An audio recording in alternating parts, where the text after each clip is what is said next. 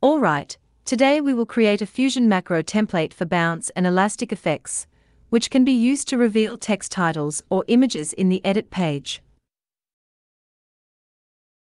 Here in the timeline, we have a text title called Bounce, and we will add a bouncing effect to the title. Select the title clip, and go to the Fusion page. Drag a transform node from the toolbar, move over to the connecting line, release the mouse button when the line color changes, which automatically inserts the node between the template and media out node. Make sure the transform node is selected. Go to the inspector.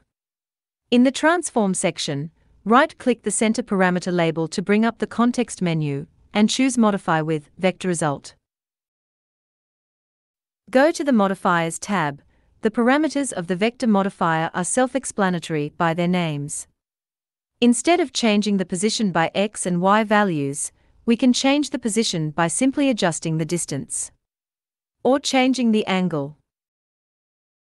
Since we are building a fall and bounce effect, we set the angle to 90 degrees. Changing the distance moves the title up and down. Right-click the distance label, and choose Modify with Anim Curves. Inside this Anim Curves section, leave the source option as transition, change the curve to easing. And we see two drop-downs are shown below, with interpolation presets for both the start of the curve and the end of the curve, which is in and out. As we will be revealing the title from above the screen, to its current position, the animation we want to add is at the end of the curve, which is the out option. Select Bounce from the out drop-down list and play the clip. But instead of falling, the text is rising from the bottom. Because the animation values are controlled by the scaling parameters. The offset is the starting value of the animation, and the scale represents the ending value. In this case, the distance is changing from 0 to 1, which moves the title away from its original position, which is why we see the title rising instead of falling. To correct this, we just need to check the invert option. And it's now working as expected. But the animation is running for the full duration, from the beginning to the end of the clip. The timing parameters are used to control when and how fast the animation runs. The time scale can adjust the speed of the animation, and the time offset controls when to start the animation. For example, setting the time scale to 2 will cause the animation to run 2 times faster, so that the animation finishes in the middle of the clip. If we set the time offset to 0.5, the animation will start after it's midway through the clip. As default values, we set the time scale to 4, and time offset to 0, which set the reveal animation to take place for the first quarter of the clip duration.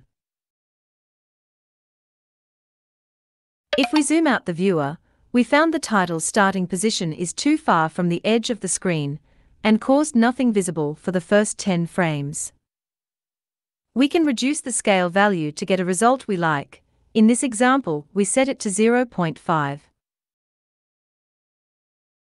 Now we have the animation for revealing the title. Next, we will create an ending transition to move the title out of screen. Similarly, drag and insert another transform node from the toolbar to the editor.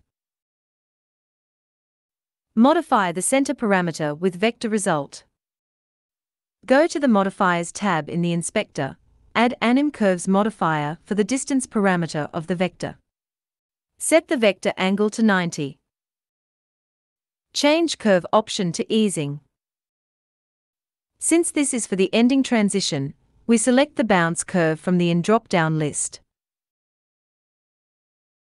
As this transition is to moving the title out of screen, we keep the invert option unchecked. Change the scale to 0.5.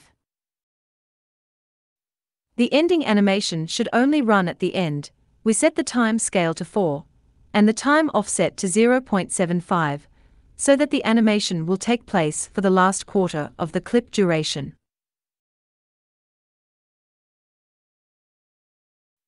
If we want the title to continue falling down and disappear from the bottom of the screen, we can change the scale to a negative value, for example -0.5.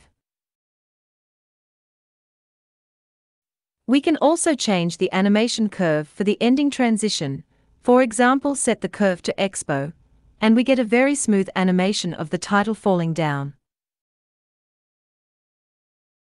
If we want to adjust the time offset value based on the time scale, we can use an expression for the time offset parameter. This expression will set the offset properly and make sure the ending transition always completes at the end.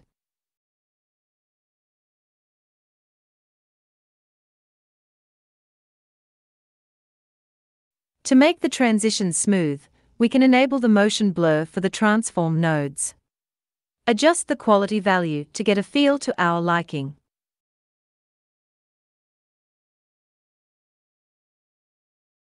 Instead of making changes separately on each node, we will link motion blur options of the second transform node to the first one. Select Transform to node, go to the Settings tab in the inspector, right-click the motion blur, select Expression. To link the motion blur in the other node using a pick whip, Control-click the Transform 1 node to select both transform nodes, so that they both are available in the inspector panel. Drag a whip from Add button to Transform 1, hold the button until it opens, continue dragging the whip to the motion blur parameter in Transform 1, release the button, and the motion blur parameter is now connected to Transform 1. To enable the expression for a parameter with input field, we can enter equals sign in the field. Here we also link the quality parameter to the one in Transform 1 node. We've now completed the fusion composition of the bouncing effect. Next, we will save it as a macro template for use in the edit page. Make sure both transform nodes are selected, right-click one of them, choose Macro, Create Macro. In the macro editor, enter Essential Bounce Effect as the macro name. Check the parameters we want to show in the inspector panel. Motion blur, and quality from the Transform 1 node. Transition angle from the first vector modifier. Since we have two transitions for this effect, we will name the parameters within or out as prefixes. In the Anim curve section, we name the ease out parameter as in style. Scale as in distance. Time scale as in speed. Select the same parameters for the second transition effect, name them as out angle, out style, out distance, and out speed. From the File menu, select Save as Group. Save to Fusion. Templates. Edit. Effects folder. Close the macro editor, and go back to the Edit page. Add a logo to the timeline, resize the logo, so that it fits in the center of the screen. From the Effect library, find the effect we just created, and drag it to the logo clip. Right away, we have the falling in and out transitions applied to the logo. In the Effects page of the Logo's Inspector panel, the parameters we selected are displayed, and we can adjust the values to change the look and feel of the animations. For example, enable or disable the motion blur. Change the curve styles.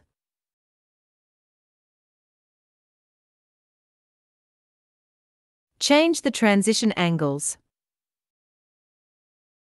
Adjust the animation speed, and so on. If we want to disable the animation entirely, we can set the distance to 0. For example, with the in distance set to 0, the transition in animation is no longer running. Now we have an effect that can be easily applied to any type of clips in the Edit page, to reveal or hide objects with nice bounce or elastic animations. Okay, This is all for today. Thanks for watching, and see you next time.